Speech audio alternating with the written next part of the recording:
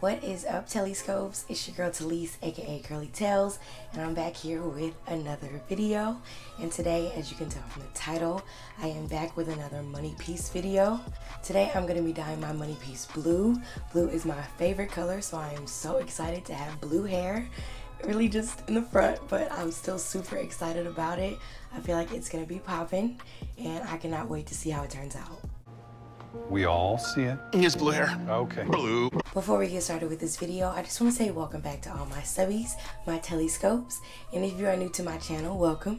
Make sure you hit the subscribe button right below this video. And also make sure you ring that notification bell so you're notified every time I post a new video. And if you have a natural hair channel and I'm not yet subscribed to you, comment that down below and I'll subscribe back. Alright, let's get started.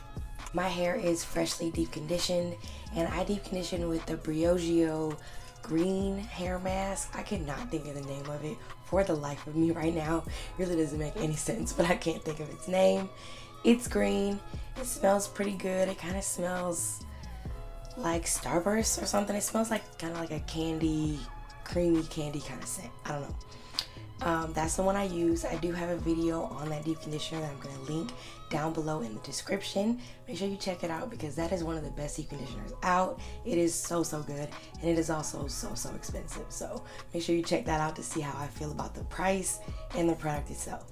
The products that I'm going to be using in this video are the REDKEN Shades EQ in 1B, which is Onyx, and also Crystal Clear, which is 000. This is what they look like. They look the same besides the names.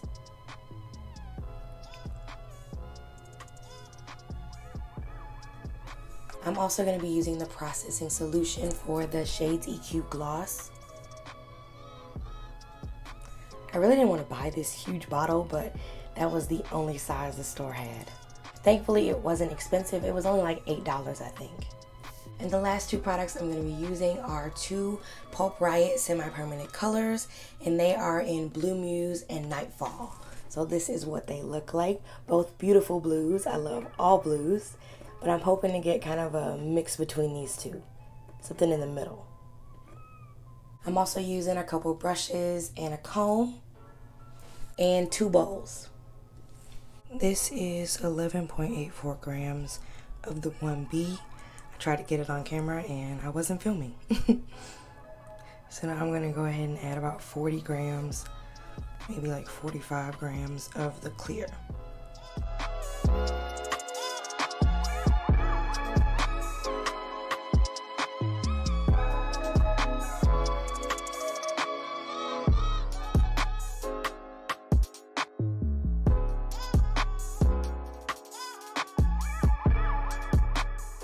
One B is a super dark blue, a blue black, and so diluting it with the clear is going to get me a lighter blue, hopefully. Hopefully I diluted it good enough that I don't get a super dark blue.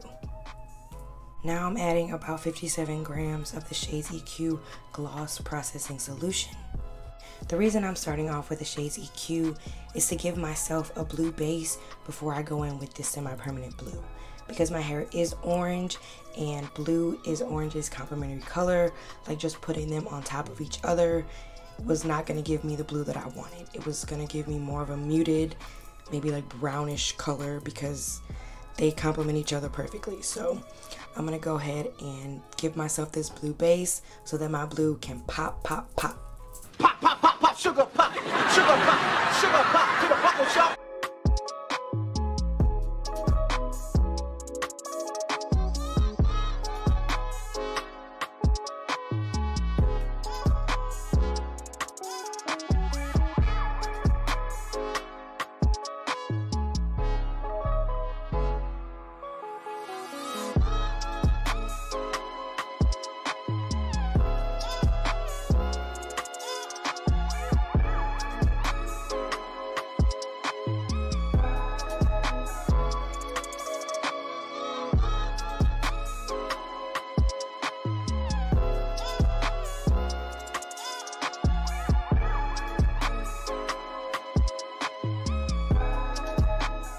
Since this does look really dark, even though I did dilute it with the clear, I'm only going to leave it on for about 5 minutes to start.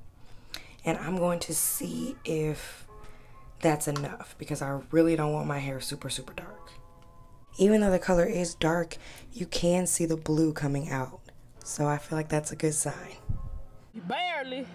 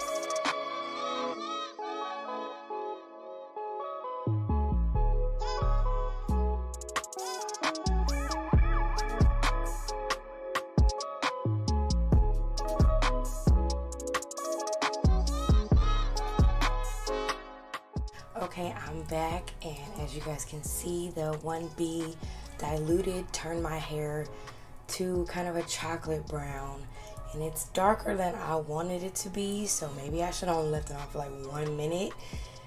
But I mean, I feel like it is gonna fade, and then I could, you know, do the blue again after that. So we'll keep attempting this until I get it the way I want it, but I am gonna still put the blue on top of this and see how it turns out, and maybe it'll surprise me, hopefully.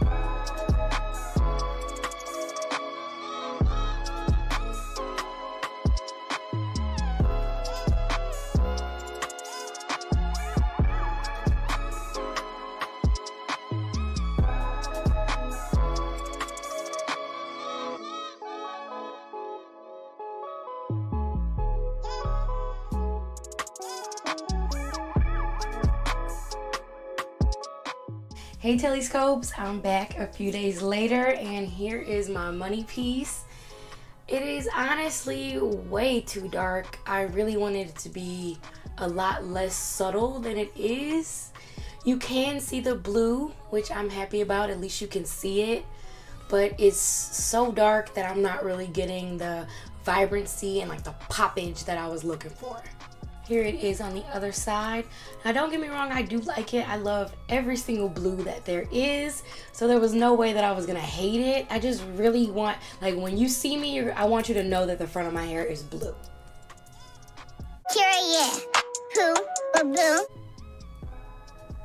So I do like it, and I am glad that you can at least see it a little bit. It's not so dark that it literally looks black, but it's not what I was going for. So we will be doing a take 2 of this video. There will be dyeing my money piece blue part 2. That's gonna be coming. As soon as this fades out a little bit, I'm gonna try that out. And the problem, I already know what the problem was. I didn't dilute that 1B enough. I thought 10 grams and then the whole bottle of clear would be enough, but it wasn't. So maybe I should have only done 2 grams of the 1B and the whole bottle of the clear, or maybe even 1 gram. So when I try it again, I'll probably do 2 grams of 1B and just the whole bottle of clear, and we'll see what kind of base we get that time. But I gotta wait for the base that I put in this time to fade on its own.